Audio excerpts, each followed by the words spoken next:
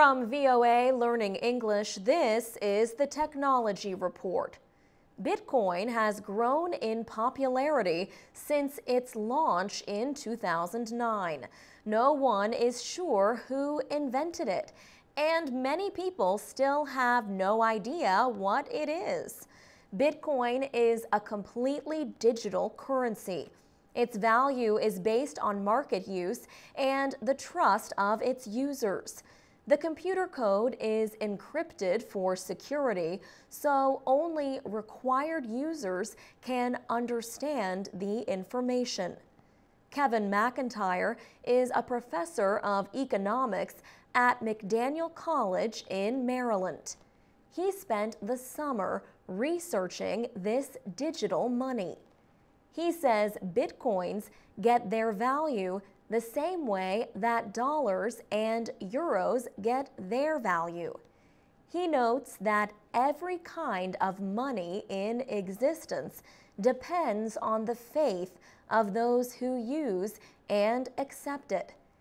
He says the only difference with the Bitcoin is that no government or organization produces it.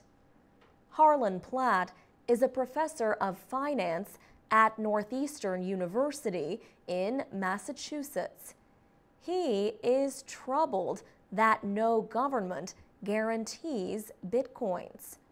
Professor Platt is concerned about possible criminal uses of the digital money. He says anyone buying or selling something illegally can do so without a government or law enforcement agency being able to see what they are doing. But he says Bitcoins provide privacy, and that could be important for people in some countries. He notes that repressive governments have power to seize actual money.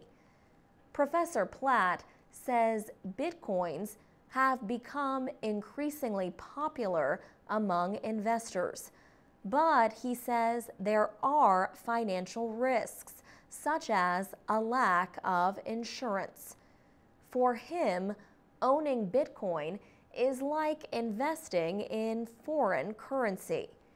In his words, such an investment can be very, very risky, but people do it all the time.